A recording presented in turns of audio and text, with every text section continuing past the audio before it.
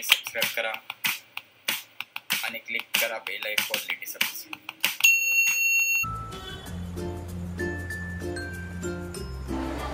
सकाळचे 5 वाजलेले नाही, आपली तयारी होत आहे मालशेज घाटसाठी.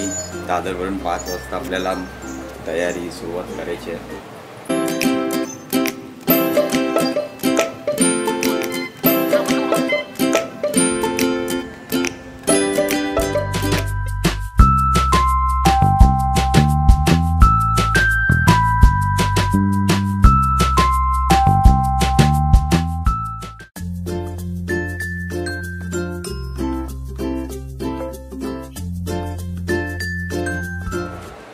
मित्रांनो, ठाण्याला आपल्यासोबत जॉईन झाले आहेत अजून 2 मित्र आणि आपला प्रवास आता चालू झाला आहे नेरळकडे. असा कारण की आपला अजून एक मित्र आपल्याला खोपोलीवरून भेटणार आहे. एक मिड पॉईंट म्हणून आम्ही नेरळ चूज केला आहे.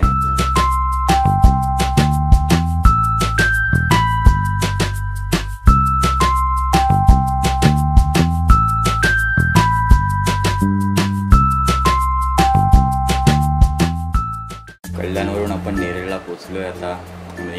कल्याण जिथे 1 तास लागायला पाहिजे होतं तिकडे आम्हाला 1.5 तास लागले. आणि आता नेरळवरून पुढचा रूट फिक्स झाला होता. नेरळवरून पोहेवरून म्हसावरून दसाई रूटकडून टोकवडेकडे आपण मेन रूटला भेटणार होतो.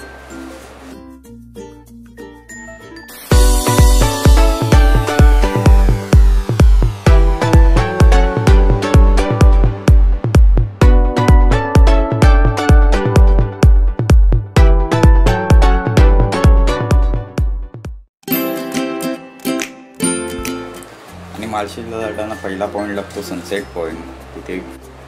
इथून व्ह्यू खूप सुंदर आहे. मस्त खूप पहाड, डोंगर, दरी आणि खूप मस्त व्ह्यू भेटतो त्याच्यामध्ये. ॲक्च्युली तो सनसेट पॉईंट आहे, बट आम्ही दुपारी पोचलो होतो तरी पण तिकडे हवा थंड आणि थोडा आराम मिळाला. आम्ही 4 तास सतत प्रवास करून आलो होतो.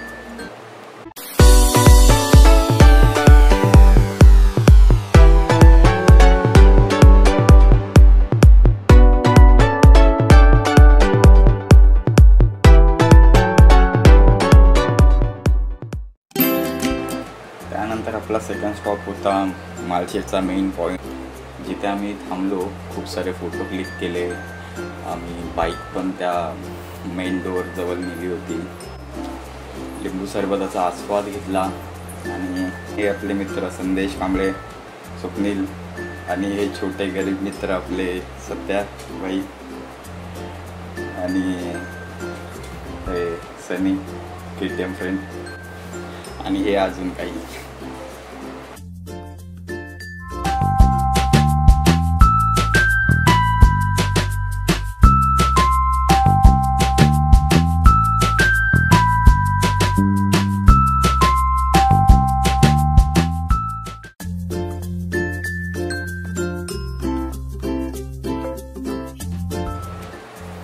फोटोशूट झाल्यावर आम्ही निघालो होतो वॉटरफॉल पॉईंटकडे, जिथे पावसाळा झाल्यावर मोस्ट ऑफ ते डोंगरावरून वॉटरफॉल पडत असतो.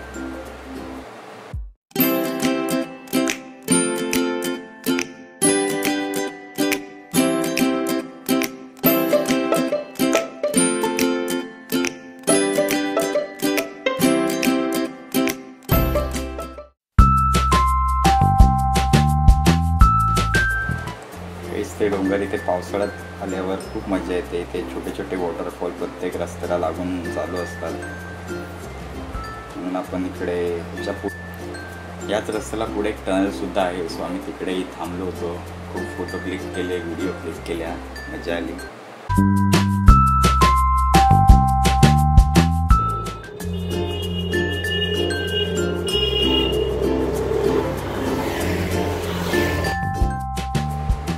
आम्ही माहिती घेतली. अवघ्या 7 किलोमीटरवर पिंपळगाव जोगा डॅम आहे. सो आम्ही बाईक तिकडे वळवल्या आणि फायनली आम्ही पिंपळगाव जोगा डॅमकडे गेलो, पोचलो तिथे. आणि एवढं भारी आहे ते, एकदम शुद्ध पाणी. तिकडे आम्ही फ्रेश झालो, बरं वाटलं. 4, 5, 6 तास आम्ही प्रवास केला होता. तिथून आम्ही फ्रेश झालो. 2 वाजले होते तरी पण असं वातावरण होतं की जणू 4-5 वाजले संध्याकाळचे.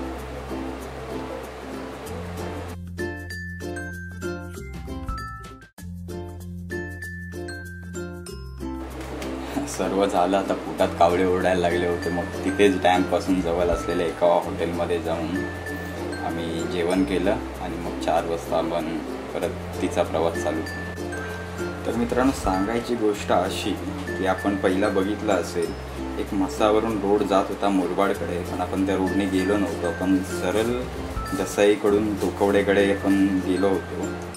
येताना टोकवडेचा टर्न चुकला होता, म्हणून आम्ही पुढे मुरबाडपर्यंत आलो होतो आणि मुरबाडवरून मग आम्ही गाडी आतमध्ये म्हसापर्यंत आणली होती. तो रोड एकदम चांगला होता की आम्ही जातानाही असंच करायला पाहिजे होतं. ॲक्च्युली मुरबाडकडून मग मेन रोडवरून गाडी टाकायला पाहिजे होती. सो पुढच्या वेळी कोण प्लॅन करत असेल तर त्यांच्यासाठी मी एक सजेशन म्हणून सांगेल की म्हसावरून तुम्ही मुरबाडला किंवा शक्यतो नॅशनल हायवेनी प्रवास करा. रोड चांगला आहे, बाईक चालवायलाही मजा येते, तुमचं 1-2 तास आरामात वाजतात.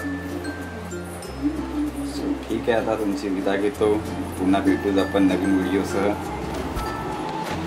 आपली व्हिडिओ आवडली असेल तर व्हिडिओला लाईक करा, शेअर करा आणि चॅनलला सबस्क्राईब करा. धन्यवाद.